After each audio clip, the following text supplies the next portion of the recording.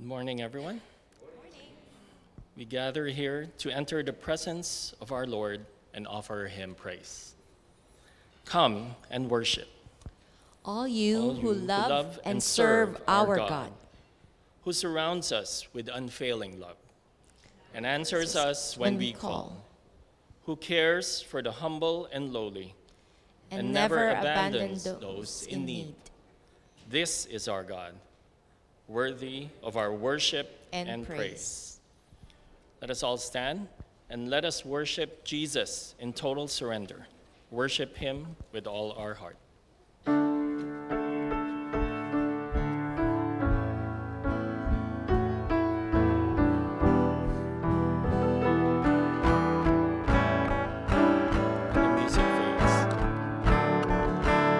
Music fades, all is stripped away, and I simply come, longing just to bring something that's a word that will bless your heart. I'll bring you more than a song. A song in itself is not what you have required. You search much deeper within, through the way things appear. You're looking into my heart. I'm coming back to the heart of worship, when it's all about you.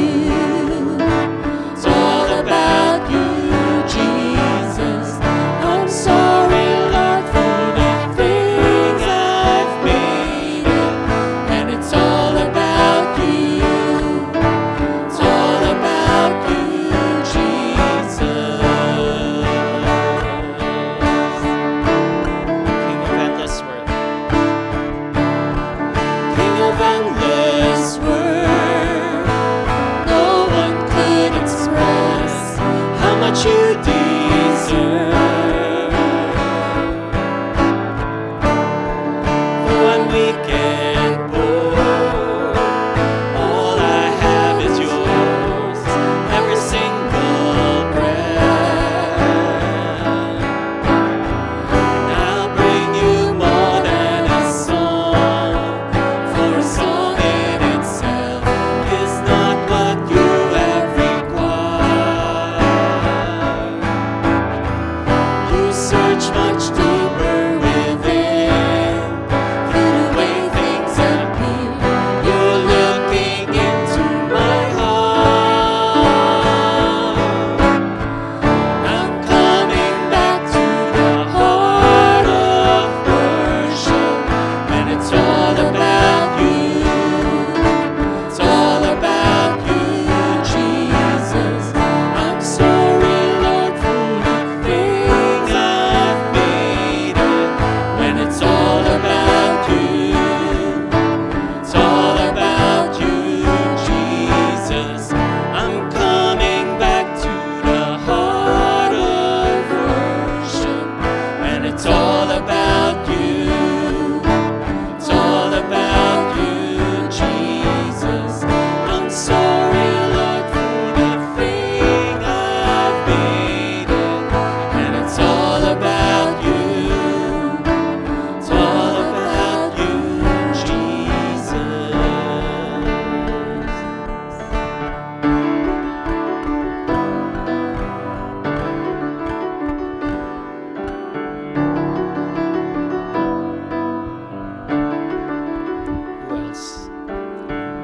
Who else do rocks cry out to worship?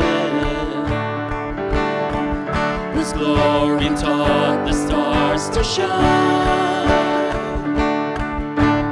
Perhaps creation longs to have the words to sing, but this joy is mine. 1,000 hallelujahs. With 1,000 hallelujahs, we magnify your name. You alone deserve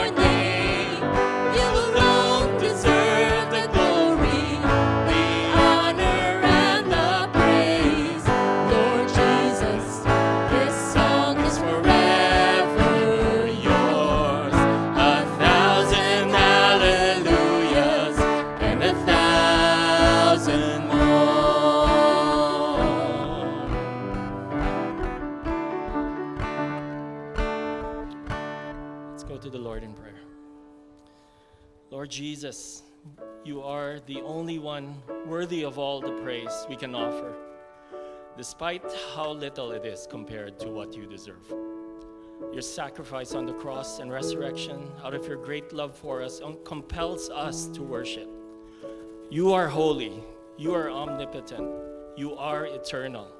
Your power is perfected in our weakness through your Holy Spirit in each of us. Never us, Lord, but always through Jesus Christ in us. In your powerful name we pray. Amen.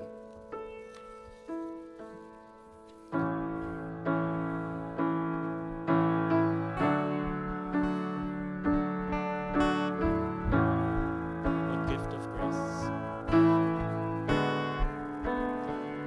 What gift of grace is Jesus, my Redeemer? There is no more for heaven now to give. He is my joy, my righteousness and freedom, my steadfast love, my deep and boundless peace.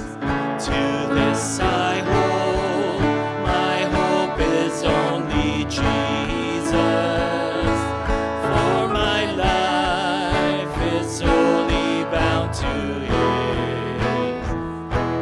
Oh, how strange and divine, I can say, all is mine, yet not I, but through Christ in me. The night is dark, the night is dark, but I am not forsaken, for by my side the Savior, He will stay. I labor on in weakness and rejoicing,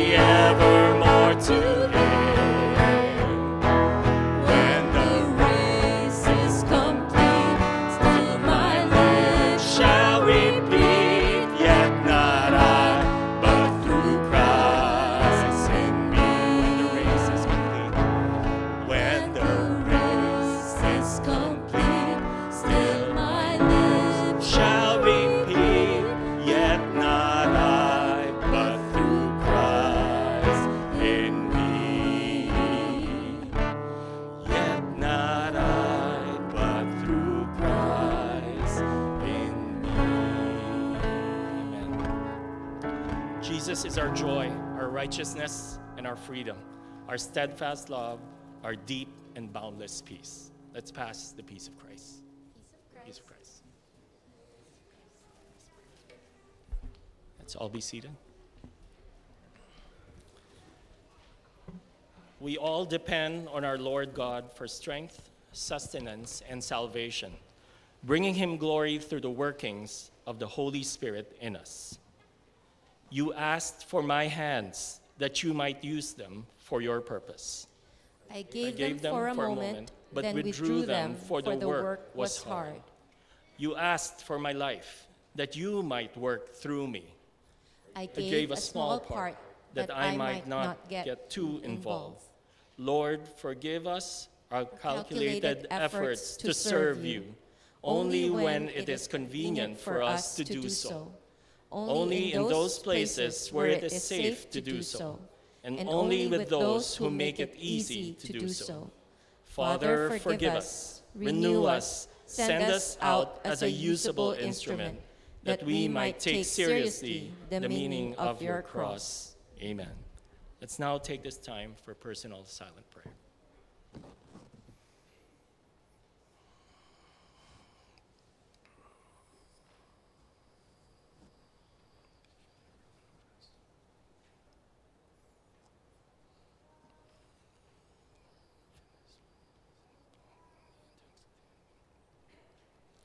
Let's pray the Lord's Prayer together. Our Father, who art in heaven, hallowed be thy name. Thy kingdom come, thy will be done on earth as it is in heaven. Give us this day our daily bread, and forgive us our debts as we forgive our debtors. And lead us not into temptation, but deliver us from evil. For thine is the kingdom, and the power, and the glory forever. Amen.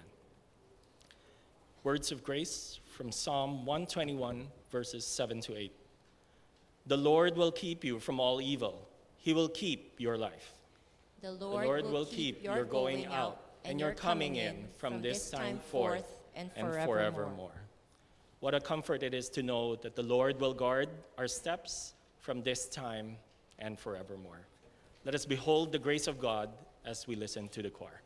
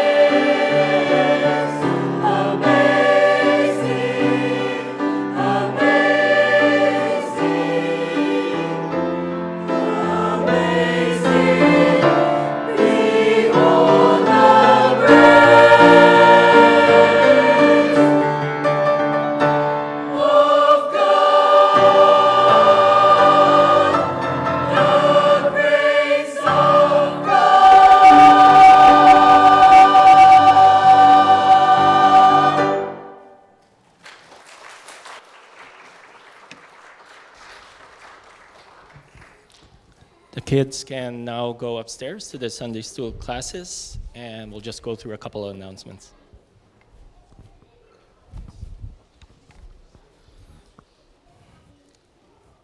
So this coming May 28th, the following Sunday, let us pray together for our congregational prayer, and that will be happening at 1:30 p.m. right after our monthly lunch. So let us all come together in prayer as one community next Sunday. And our drop-in volleyball at RCS Elementary is on May 27th, Saturday. Still the same time from 1 to 3 as our sports ministry is always, and the cost is $7. Same registration link if you would like to join. And take a moment to consider the gifts God has given to you. Talents and abilities, opportunities you've received, and ask God to help you enjoy them and to reveal to you the ways they can bring Him glory. We are looking for people to serve in many areas of the English ministry as we continue to grow and deepen our faith together. So please take the time to scan the QR codes on the posters that you will be seeing, and also you can visit icrc.ca/volunteers-opportunities to find out more where you can join and serve. God has also given us material gifts, not only talents and abilities, through financial provision. And we can use these as well to bring Him glory. Our tithing through e-transfer and drop-off in church is our worship through giving. And let us now lift up our prayer of thanksgiving. Heavenly Father, we give with joy into your kingdom today. May you bless our offering. Come, O Lord, and work through these gifts. Extend your love through us, we pray. Amen. Isabel will now be reading our scripture from Genesis 20 this morning.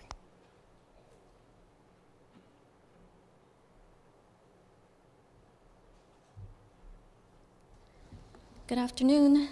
Our scripture reading for today is from Genesis chapter 20, verse 1 to 7, and I'm reading from the ESV. From there, Abraham journeyed towards the territory of the Negev and lived between Kadesh and Shur, and he sojourned in Gerar. And Abraham said of Sarah his wife, "She is my sister." And Abimelech, king of Gerar, sent and took Sarah.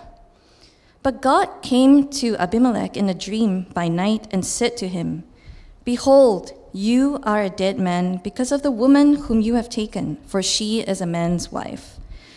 Now Abimelech had not approached her. So he said, "Lord, will you kill an innocent people? Did he not himself say to me, 'She is my sister'? And she herself said, 'He is my brother.' In the integrity of my heart and the innocence of my hands, I have done this." Then God said to him in a dream, "Yes, I know that you have done this in the integrity of your heart, and it was I who kept you from sinning against me. Therefore, I did not let you touch her. Now then, return the man's wife, for he is a prophet, so that he will pray for you, and you shall live. But if you do not return her, know that you shall surely die, you and all who are yours." This is the word of the Lord.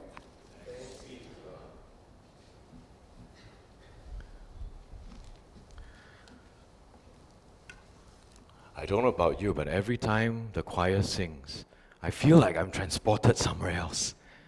I feel like I'm in heaven, where the voices are in tune, where the direction of the worship is uniform and concerted. Oh, how I wish that this would be our experience of worship every day, especially in the church. Now, today's message is taken from Genesis 20. And we've been studying through the first couple of chapters of Genesis, how God is turning the world upside down. He's preparing a chosen people, a royal priesthood, a holy nation, a people who are going to be God's possession, a people who will declare His praises because He has called them out of darkness into His marvelous light. He's preparing a people. But what happens if God's people mess up? If God's people join the upside down, what happens? Today we're going to study Genesis chapter 20, and we're going to look at Abraham's folly, his foolishness. But before we go into the passage, let us pray. Lord God, we thank you for this time where we can sit under the authority of your word. Lord, may the words of my mouth and the meditation of my heart be acceptable to you this day, that together we might look at your word afresh and anew and see what you have for us, how we should perceive, and how we should act in light of your grace. This we pray in Jesus' name. Amen. So in the first two verses, we have Abraham journeying into the Negev. The Negev is in the south of Israel. It's a dry, dusty, arid region. And he sojourned in Gerar, right? So Abraham and Sarah, they live a nomadic lifestyle. They've been given the promise of the land of Canaan, that is to be theirs for their descendants, but they themselves have no place to call their own. So they sojourn. They're unable to settle. They move from place to place. Sometimes the places that they choose to settle in are uninhabited. No one's there. And then sometimes the places that they choose are inhabited with an established population, with their own forms of government. In those times, a king. So Abraham and Sarah go south, and he tells Abimelech, the king of Gerar, that Sarah is his sister. And things quickly go south from there. I mean, he's already in the south, but things quickly go south from here. Does this sound familiar? I don't know if we were going through Genesis 12, I didn't spend too much time in the second half of Genesis 12, but there's an account almost exactly like this one. Abraham and Sarah, they journey south, not to Gerar, but to Egypt. Abraham tells the Pharaoh, "This is my sister." A catastrophe almost happens, but God intervenes, and that catastrophe is averted. Some of you might have this sense of déjà vu, especially if you attended YEF on Thursday, where Jed taught us all about déjà vu. This has happened before. So if you go to Genesis chapter 12, verses 11 and 13, you'll see. Abraham expects, you see, some level of brokenness when he's in Egypt. He's expecting some kind of murder, kidnap, sexual violence. And so he's expecting this because his wife is beautiful, and even in her old age, he's worried that maybe the Pharaoh would do something there. And so this perception of how Egypt is in chapter 12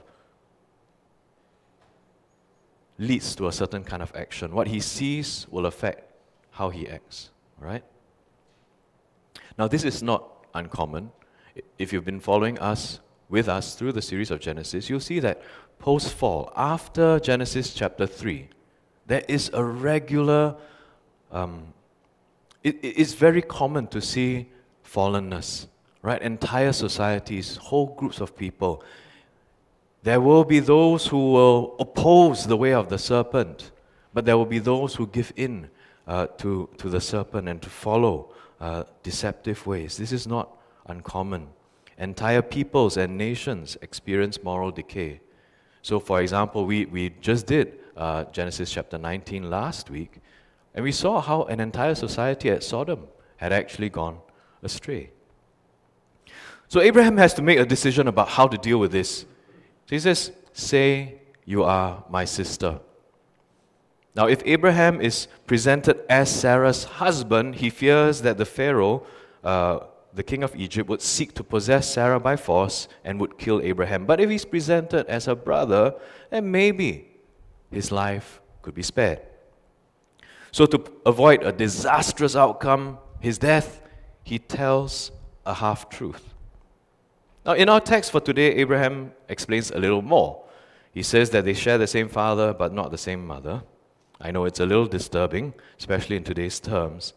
But I want to point out something for us. If you've been tracking with us through the book of Genesis, every time that we hear this said in Genesis, it's in quotation marks.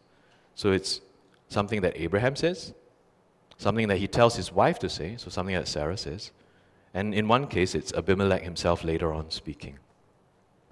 So some could say that this is solely Abraham's fiction. This is something that he says to prevent himself from getting killed. All right, Genesis 11. So the author of Genesis doesn't actually write those words. Whenever those words come up in Genesis, it's in the mouths of Abraham, Sarah, or Abimelech. In Genesis 11, Moses, the author, describes Sarai as Abraham's wife and Terah's daughter-in-law. Okay, Terah is the father of Abraham, Terah's daughter-in-law. But because not much more is said about this matter, we can surely say that Abraham is somewhere between telling half a truth, which means he's half lying, or totally telling an untruth, fully lying. He's somewhere in between.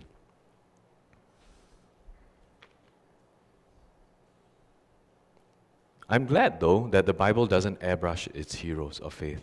Now, Abraham is going to be a hero of faith. If you turn all the way to Hebrews chapter 11, his name will feature significantly in the account of of those people who have faith in God. But the Bible does not airbrush its heroes. That gives us actually some hope. Someone who believed in God was also like this.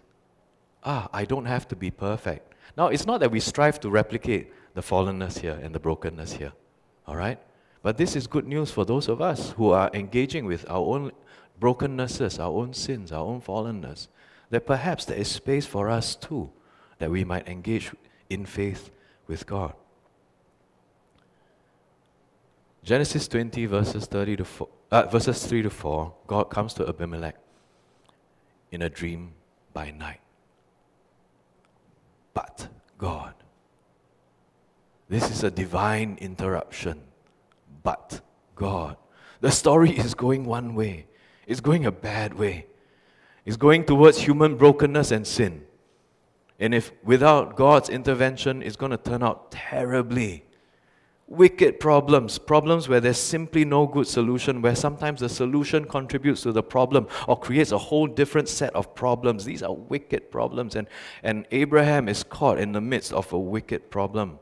But thanks be to God, He's going to interrupt humanity's downward drift. He will put a stop to the problem of sin.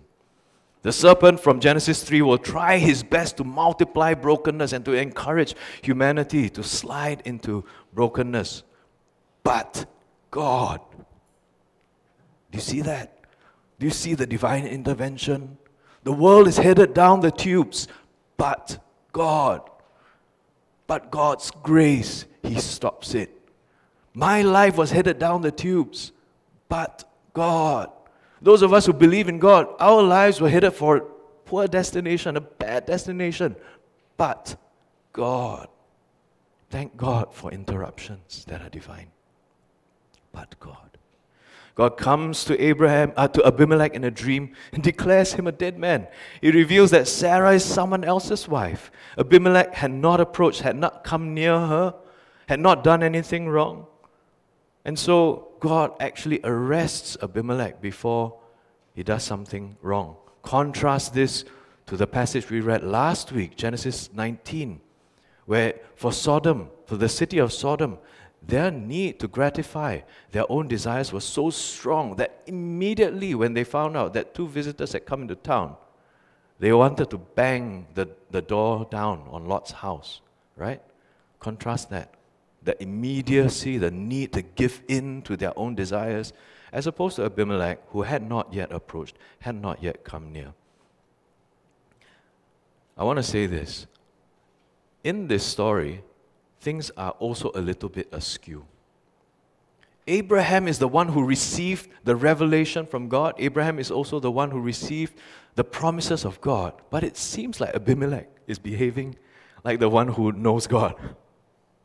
Something is a little bit askew here. But don't be surprised. God can reveal Himself to people that we think will never, ever believe.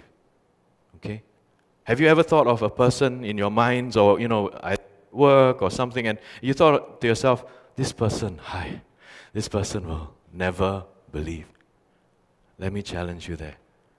Don't say never. God can reveal Himself to the hardest of hearts and can break through. Darren Carlson tells a story of a Persian migrant who goes to a refugee center at 6 a.m. in the morning. He's really agitated. And he tells this story to a Persian pastor. He says, during the night, someone dressed in white said, stand up and follow me. And the Persian man said, who are you? And the man in white said, I am the Alpha and the Omega. I am the way to heaven. No one can go to the Father except through me. He asked, who is he, this Persian guy? Who is this guy? What am I going to do? How am I going to follow this guy? Where shall I go? Tell me, show me the way. And pastor takes out a Bible. This is a true story, okay?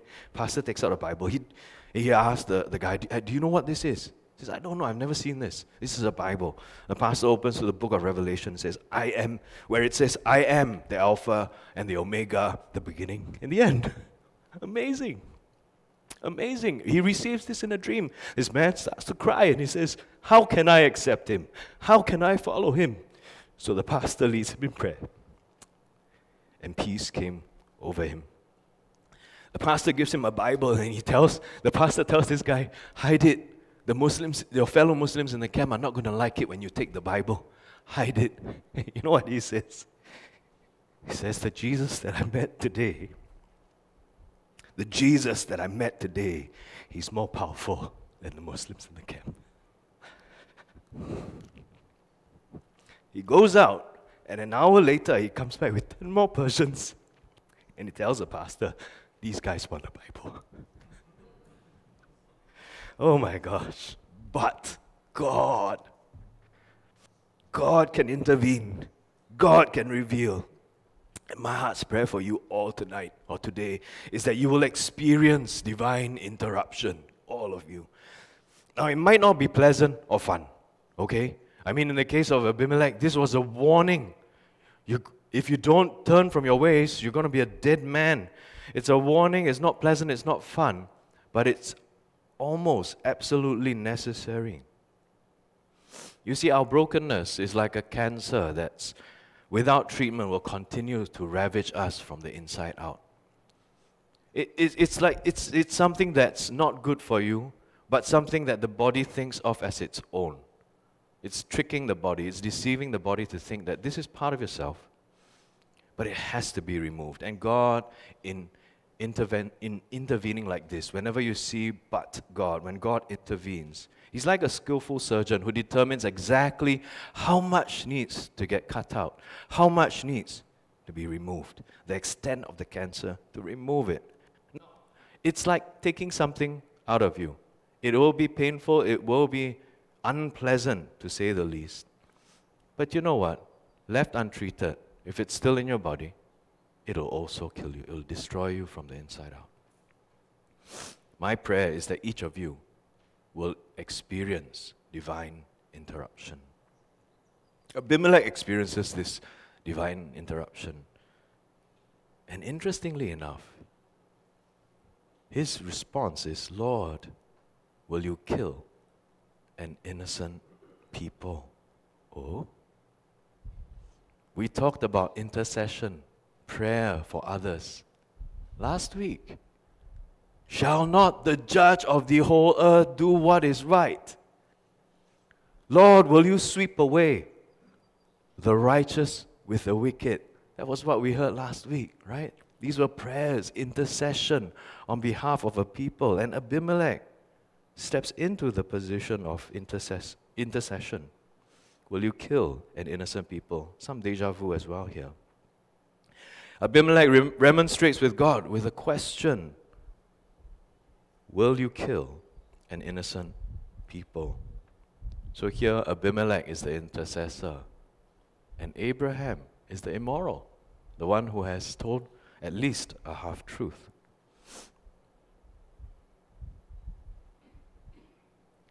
Now we move on to verses 5 and 6.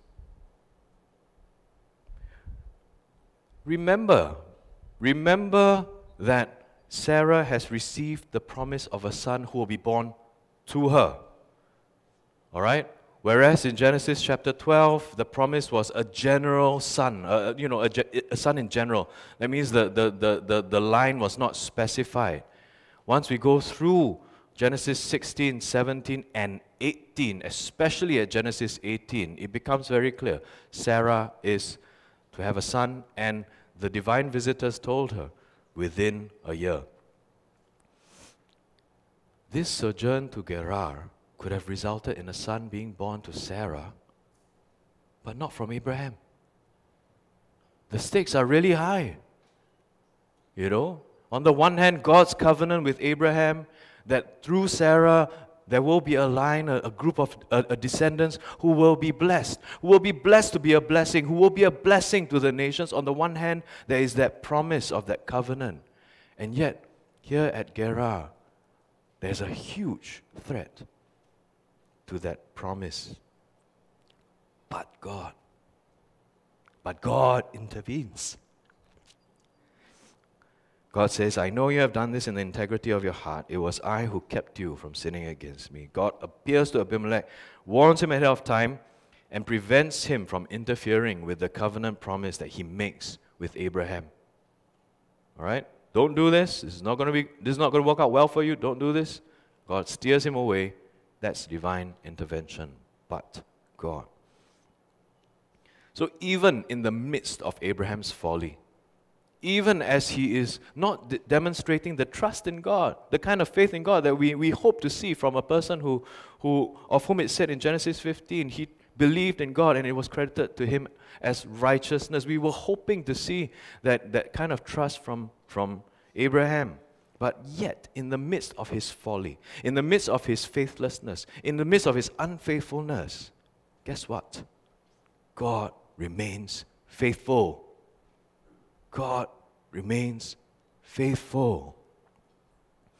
How good it would have been if Abraham was the one who was interceding with God for his family. How good it would have been if before making major decisions, he would be praying about them and bringing them before God. God, I have to go this direction, but would you be with me? Would you cover over me? Would you protect me? Would you help me so that I don't have to lie? Would you help me so that I don't have to say untruths?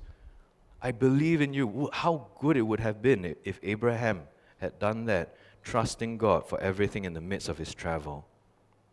How great if it would be that Abraham that walks with integrity of heart and innocence of hands but God intervenes. Verses 9 and 10. Abimelech then confronts Abraham. You almost got me killed. You almost brought a curse on the entire nation.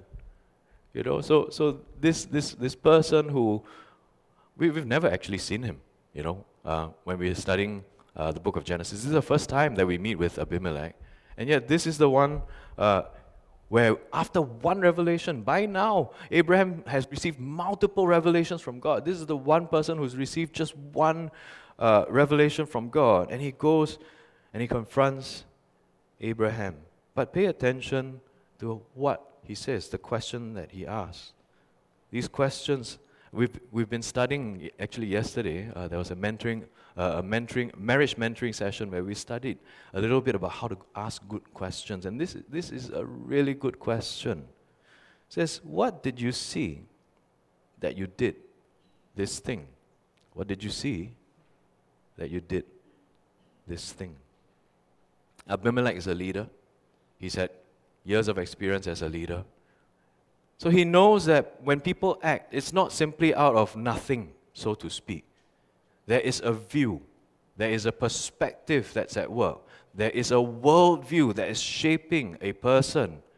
So the actions that you perceive or the actions that you experience, those are the outflow of something that has already happened on the inside, a view or a worldview. So he asks, he doesn't just ask, why did you do this thing that you did? He asks, what did you see? What was your perspective? Now, some of us are going to be in leadership positions, whether titled or untitled. So if in a family you're the head of a household or your parents, well, you have some leadership there. If you're at work, sometimes you might have to lead a project or lead a team. There's some leadership over there. In church, if you're working in a ministry, sometimes you have to take the lead in certain things. Leadership requires the ability, the insight to be able to ask some questions like this, because perception precedes action. The depth of your perception, how deeply you see, will affect the dimensions of your action. How deeply you see will affect how you do things. What did you see that you did this thing? I want to jog our memory a little bit to Genesis 16, where we read about the story of Hagar, right? And as she experiences God in the desert, she declares of him, "You are El Roi. You are the God who sees me, the God who calls me by name. Everyone else calls me servant, by the title, my job title, by my function. Slave. Everyone else calls me not by my name, but you are the God who sees. And not only that, but you provide." So God not only sees, but God sees too. God doesn't just look at her, God looks after her, right? And what is Hagar's response when she perceives that it is God who sees her, recognizes her, knows her, protects her? Her response is twofold. Worship on the one hand. She begins to worship God, and obedience. She listened to God's word, asking her to go back to what was an impossible situation. Immense strife with Sarah. Not Sarah here, but the biblical Sarah. Immense strife. Would have been almost an impossible situation. But she responds, because she perceives that God is at work, then whatever he asks her to do must therefore be okay, must be good for her. So she responds in worship and obedience. What did you see that you did this thing? What did Abraham see? Well, in verse 11 he says, "I did it because I thought there is no fear of God in this place at all, and they will kill me because of my wife."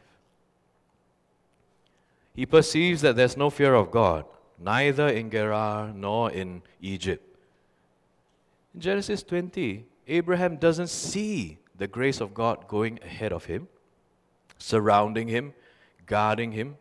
He does not see the covenant promises that he would have a son, descendants beyond measure. They would be blessed, to be a blessing, that they would bless nations. He doesn't see all of this. So he did this thing. He modified the truth. He told a half-truth. I did this because I thought there's no fear of God in this place. Well, the question is not simply about sight then. The question is about insight. Since they don't know God, I will have to do something to preserve my own life.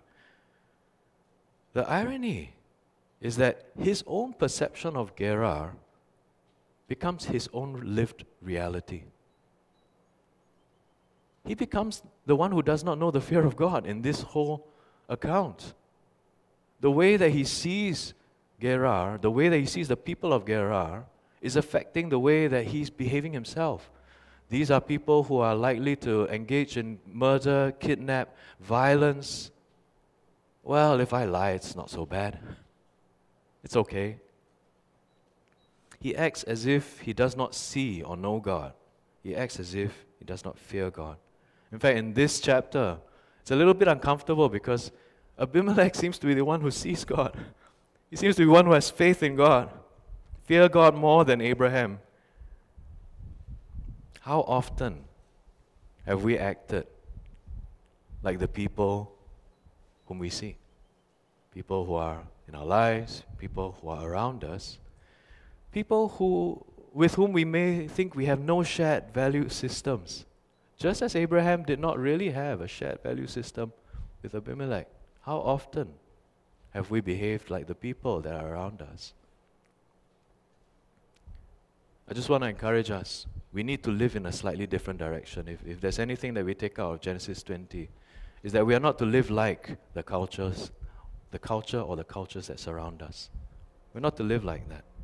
We're called to a different path. What did you see that you did? This thing.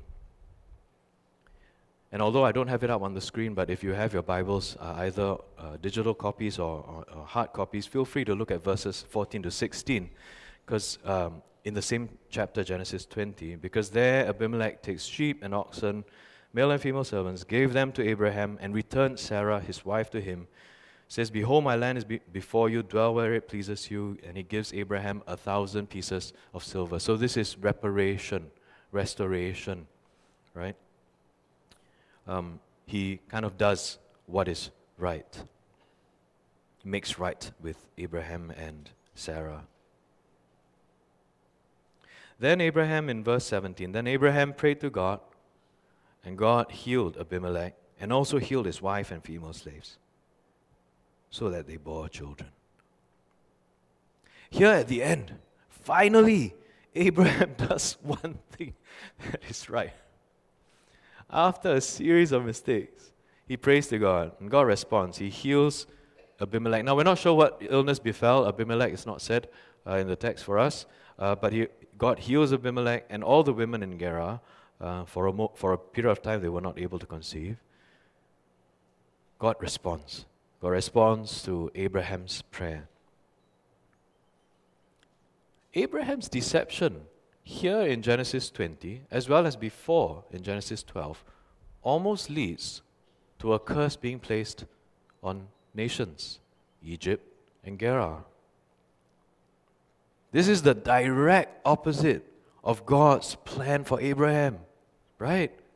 Genesis 12, Genesis 15, Genesis 17. He was blessed to be a blessing. In him all the nations of the earth were to be blessed. All the families of the earth were to be blessed. But finally, God intervenes. If not for God's intervention, instead of being a blessing, he would have become a curse.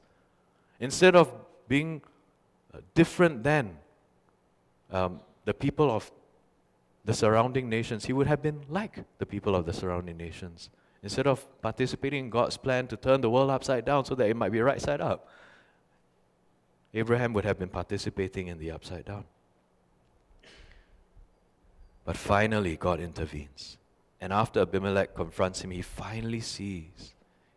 He sees God's work in Abimelech's life. He sees that even though he assumed that Abimelech did not fear God, God could continue to work sovereignly, wonderfully, beautifully in Abimelech's life. He sees that what he has done was wrong, and the depth of his perception is restored. The dimension of his action follows. He does what is right. He prays. Finally turns to God. He intercedes for Abimelech and the nation, and God responds to that prayer. I want us to pause for a minute. In our own lives, your own lives, can I ask you a question? What did you see? It's a very abstract question. I know it's a very difficult question. Asking someone, what do you see that God is saying to you in this time? How are you perceiving God in this time? It's an abstract question. But I think it's important to pay attention to, nevertheless. Because if we don't see God in our picture, in the picture of our own lives, we're going to live like people who don't have God in our lives. Our perception will affect our actions, right? In your life, in your mind, in your heart, in your soul.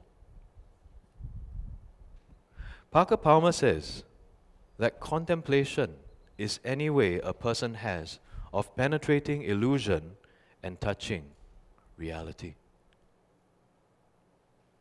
Getting through the illusion, arriving at reality. And in this frenziedly busy world, where machines work 24/7, where the internet connects us all the time, where our minds are already moving to the next thing while our hands are engaging with the work that's currently before us, do you have time in your day to see? To actually see? Do you have time in your day to contemplate about what God is doing in your life? To stop for a bit. To push past illusion. To perceive reality. Do you have time in your day for reflection? Introspection. I ask this because if the depth of your perception affects the dimensions of your action, then what does the lack of perception do to you, to us? What does that do? It reduces us to actions without insight. That's the very definition of machines, those things that work 24/7. Action without insight. We're reduced to automatons. Things, not people. Moving from action to action without pausing to think why we're doing what we're doing. My encouragement to you this week is, it'd be good if you could mark out some time for reflection. If you don't have a habit for a daily reflection, start with once a week. It's okay. Start once a week. Circle out time. Set that aside. Now, I know this, okay, because I'm not speaking to you as like some pastor who, this is my first year as a pastor and as a worker. No, I have worked 14 years before this. I know what it's like. When I was a project manager for a large project, my days were so packed that from 12 to 12:30, I had to put in my calendar lunch so that I could eat. Because before I did that, there were days I went without lunch, and by the time I know it, it's like 6 or 7 in the evening, and I'm absolutely hungry. My stomach hurts, right? So I know this. I'm not saying this out of nowhere, okay? But I don't want us to become like automatons, like things, like machines. Computers, we're not. That's not who we are. We're made in the image of God. Thanks be to God. We're made in the image of God. And contemplation is that one practice that's going to get us past illusion towards reality. Mark out some time and begin your reflection time with a prayer. You could say something like, Lord, help me see. El Roi, you are the God who sees me. You are the God who will see to all of my circumstances. Help me see. One of the pastors that I listen to a lot, Pastor Edmund Chan, he has this in his own quiet time. He will take something that represents something important to him, and he'll pray over it. So sometimes he takes out his glasses. And for him, insight is very important, right? So he says, God, he takes his glasses in the morning, and he will pray, God, help me see. Help me see the way you want me to see, right? If you find that that's useful, integrate that into your reflection time. And then after you've said that prayer, maybe read and reflect on a portion of Scripture. If that day you decide to set aside 15 minutes, then I would say 7 to 10 verses, attend to a passage that's 7 to 10 verses, not too much more. If you set aside 30 minutes, then you could probably do a chapter. All right, but whatever it is, I encourage you to start. Start where you're at. Some of us are in the midst of divine interruption, a but God moment. Okay, it doesn't happen all the time, thankfully. We're not always confronted and challenged and kind of being shown what we're like. But if you are in the midst of a divine interruption, I have some thoughts for you as well. You can start your reflection time with, Lord, help me see. Lord, help me see.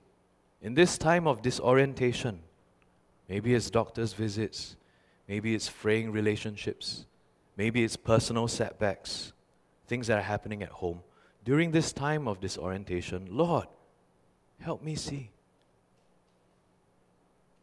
I don't want to see as the world sees. The world is probably just going to see this as things that need to be solved, issues that need to be, either medically resolved or somehow socially resolved.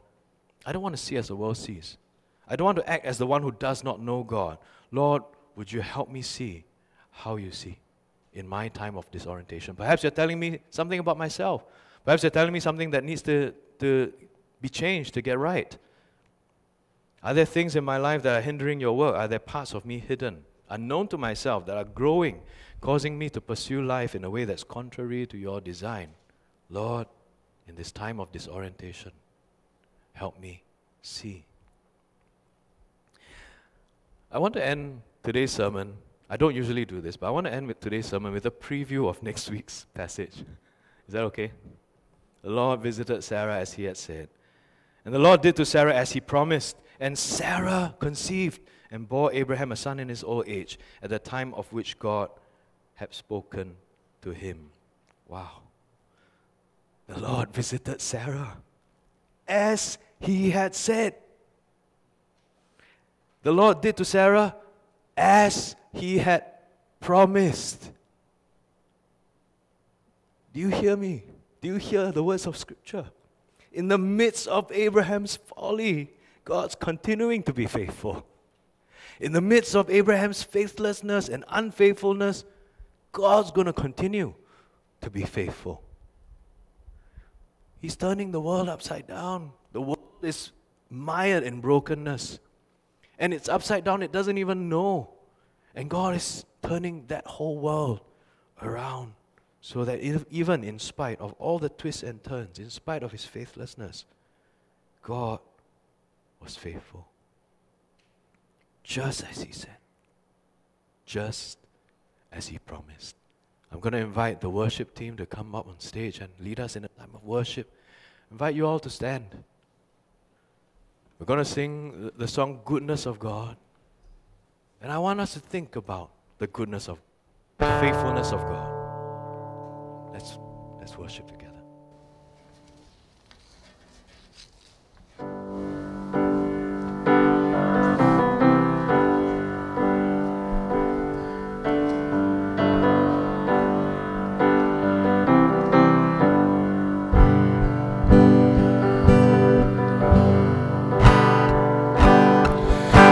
Your mercy never fails me. In all my days I've been held in your hands. From the moment that I wake up until I lay my head, and I will sing of the goodness of God.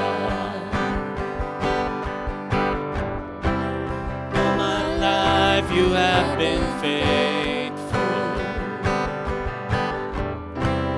All my life you have been so, so good. With every breath that I am able, oh, I will sing of the goodness of God. I love your voice. I love your voice. have led me through the fire. In darkest nights, In darkest nights, you are close like no other. I've known you as a father.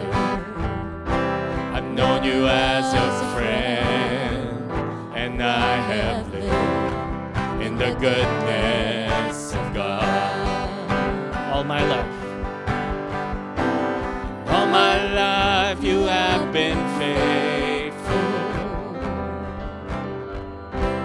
All my life you have been so good. With every breath that I am able, oh, I will sing of the goodness of God. Your goodness is running. Your goodness is running after, it's running after me. Your goodness is running after, it's running after me. With my life laid down, I surrender now, I give you everything. Your goodness is running after, it's running after me. Your goodness. Your goodness is running after, it's running after me. Your goodness is running after, it's running after me. With my life laid down, I surrender now, I give you everything. Your goodness is running after, it's running after me. All my life you have been faithful. In my life you have been so good. With every breath that I am able, oh, I will sing of the goodness of God. Oh, I will sing of the goodness of God. I invite you to raise your arms in a posture of reception as I speak the benediction over us. The Lord bless you and keep you. The Lord make his face to shine upon you and be gracious to you. The Lord lift up his countenance on you and give you peace, that you might perceive God's faithfulness in your own lives and participate alongside him as he acts to save this world. Blessings are pronounced this day in the name of the Father, the Son, and the Holy Spirit. Amen. Please be seated, and we invite you to join us in a moment of contemplation before we go from here.